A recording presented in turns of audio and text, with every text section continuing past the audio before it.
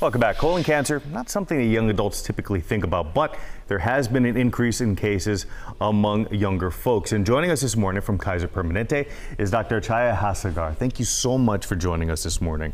So go ahead and tell me, give us the big picture right now in terms of cases that we're seeing among young people. So colon cancer is the second leading cause of death from cancer in the United States.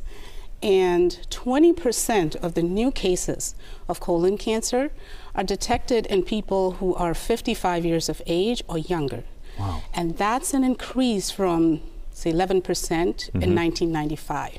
Wow. So the incidence is going up, especially amongst young adults. So why do you think that we're seeing this shift all of a sudden? The tests that we do to detect colon cancer are getting better. Okay. The screening tests are better. We're also seeing an increase in some of the environmental factors. Being what as far as environmental factors? When we talk about environmental factors, it's making sure that you're eating healthy, Sure. Not smoking, making sure you maintain a healthy weight. All of these factors can increase the risk of colon cancer. And as you said, the technology is getting better in being able to track some of this down. So how important, how vital is it to get some early screening done? So colon cancer diagnosis can be scary, but screening is not. And when we detect colon cancer early, it's 90% curable. So the cure rate of colon cancer is really great in early stages. And so for that, doing screening tests regularly and early is key.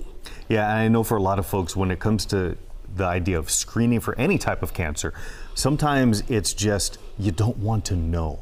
Exactly. But really, the screening aspect of it, not only vital, but it is very easy, isn't it? Exactly. This is one of those few situations where you can do the test at home. Oh, really? So we have stool-based tests. Okay. There is FIT test, which is a fecal immunochemical test. There's Cologuard tests. So these tests can be done at the convenience of your home in 5 minutes. And obviously much less intrusive than someone might actually anticipate. Right. Again, this is one of those aspects where people just don't get screened often enough. Are there any sort of red flags that somebody might notice in their bodies change? And maybe that's a good reason for them to go and see a doctor?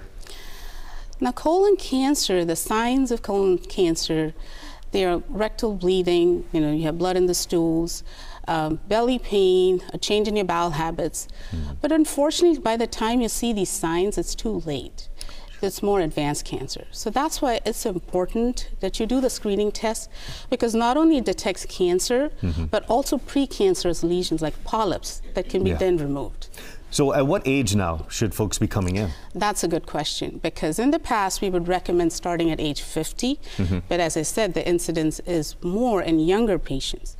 So we recommend starting at age 45 now.